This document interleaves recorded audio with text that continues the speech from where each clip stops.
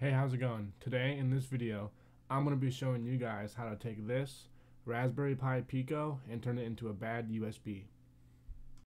This video is for educational purposes only and only plug a Rubber Ducky into a person's computer if you have their permission. So in this video, we're going to learn how to make a Rubber Ducky do something like this.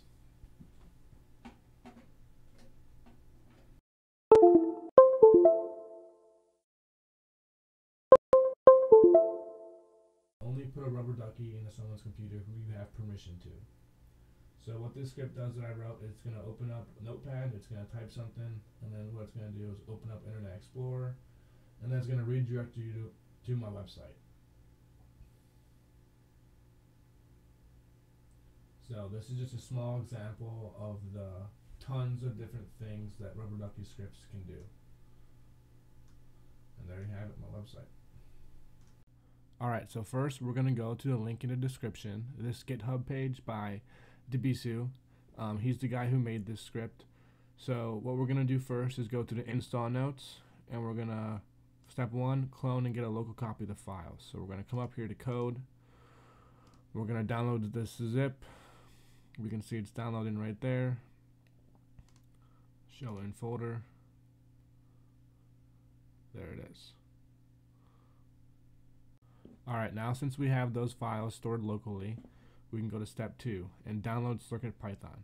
So whether you have a Raspberry Pi Pico or Raspberry Pi Pico W, click whichever one applies to you. I have a Raspberry Pi Pico. I'll come here. Then you want to download and install this. Again, we can show it in folder. It should look like this. Alright, so now we can go to step 3, which is plugging a device into a USB port by holding the boot button. It will show up as a removable media device named RPI RP2. So what that means is we're going to hold down this button right here when we plug it into our computer, and then it should show up as a removable media device named RPI RP2. So let's do that. Alright, your Raspberry Pi Pico should be plugged into your computer and be a removable media device named RPI RP2.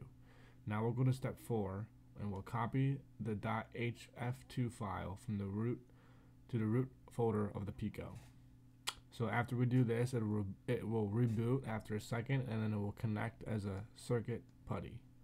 So how we're going to do that is we're going to open up a file explorer. And I already did this, so mine's already being displayed as a circuit putty.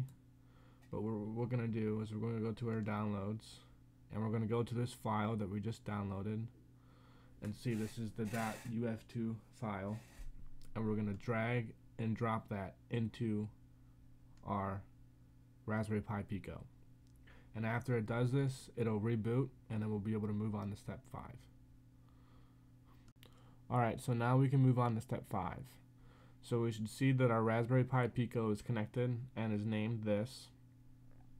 So then we'll go on to step 5 and we'll download Adafruit CircuitPython bundle by clicking here. And we'll go for the bundle 8x MPY. So we'll download that file. It'll come as a zip. We'll want to go to our file explorer, show this in the folder.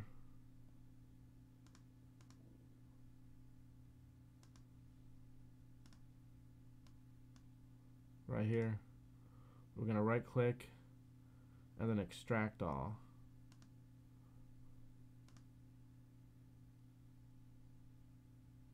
Now this might take a few minutes. Alright, now that we have that downloaded, we can move on to step 6. And it's telling us we have to navigate to lib in the recently extracted folder and copy adfruit_HID to the lib folder of your Raspberry Pi Pico. So we're going to open up 2 file explorers. One of them we're going to have open our Raspberry Pi Pico, and we're going to go to the lib folder.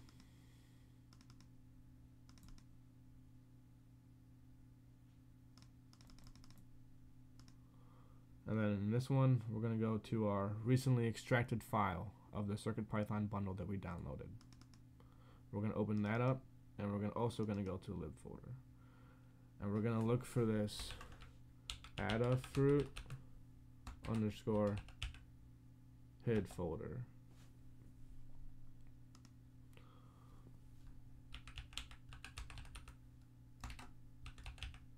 Sorry, I spelled it wrong. Right there. And what we're going to do is we're going to go to this folder right here, and we're going to drag and drop it into the lib folder of your CircuitPython, just like I have there. Now we can move on to the next step. Alright, now we can move on to step 7, which is just the same thing as we just did before. So we're going to open up 2 file explorers. Make sure one of them is the lib library of your CircuitPython or Raspberry Pi Pico, and then make sure one of them is in a lib library of that file we just extracted, that Adafruit CircuitPython bundle. So what we're going to do is we're going to look for some more files to add them to our lib library in our Raspberry Pi Pico. So we need Adafruit debouncer.pyv, which is right here. So we'll do the same thing. We'll just drag and drop that over there like I have it here. Then we'll also get Adafruit ticks.mp. So we'll scroll down and look for that.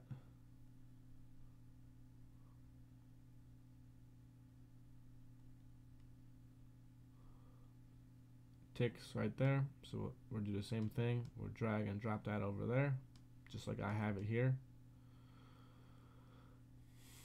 So now on to step 8, it wants us to copy the Asyncio file into the lib folder of our Pico. So we'll do the same thing, open our file explorers back up, find this Asyncio file,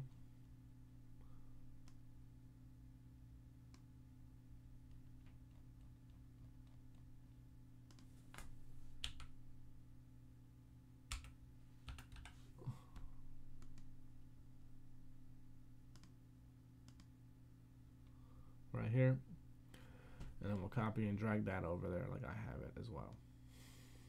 So it should look like this.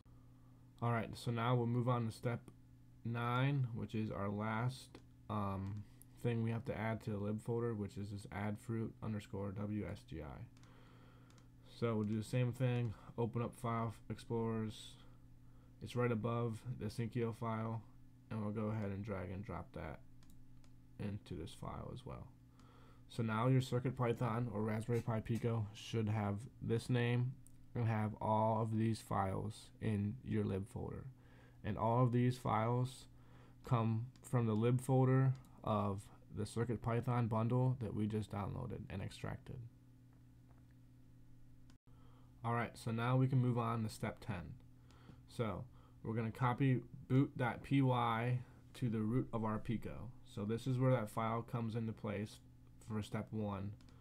So we're going to open up File Explorer, go to our downloads, and we're going to open up that Pico Ducky main folder that we extracted. And in there will be boot.py, code.py, and all the other things you need to get this Raspberry Pi Pico running as a RubberDucky. So what we're going to do is we're going to follow step 10, and we're going to copy boot.py to the root folder. So what the root folder is basically just the home folder, just the root directory, so the home directory. So what we're going to do is we're going to copy this boot, drag and drop it, get boot, drag and drop it over there. And now we're going to go to step 11. We're going to copy Ducky in Python, code, web app, and WSIG server. We're going to copy all of those into the root folder of our CircuitPython as well. So we're going to copy code, Ducky in Python, web app, and WSI server. So your device should look like this now, minus this payload.dd. So we can move on to step 12 now, that we can skip unless you have a Raspberry Pico W, but I don't, so we'll go on to step 13, which is the final step, and we can download this payload.dd, which is the RubberDucky script that your device will run when it's plugged in. So after you download this payload.dd script, and what you're going to do is do the same thing as before. You're just going to go to downloads, go to that folder that we downloaded before, and go to the payload. We're going to copy that, and then we're just going to paste it in our CircuitPython. I already have one loaded, so but once you have it in there, it should look like this. Alright, now your device is ready and it is not in setup mode. So whenever you plug this device into a USB outlet into a computer, it will activate the RubberDucky script and start doing whatever you told it to do. So have fun with this and make sure whatever computers you're plugging this RubberDucky script into, that you have permission from your friends in doing this. So yeah, just make sure you have permission before doing this to anybody's computer, and I do not condone any activities that are performed with this device. Hey, real quick, I wanted to show you guys this cool website by Hack5, which has written and downloadable RubberDucky payloads on them. And there's some cool ones on here, like changing MAC addresses and stuff. And there's a bunch of different things you can do with RubberDucky scripts. Really, your imagination is the limit. So have fun and be safe. And just remember, don't plug a RubberDucky into anyone's computer who you don't have permission to do so.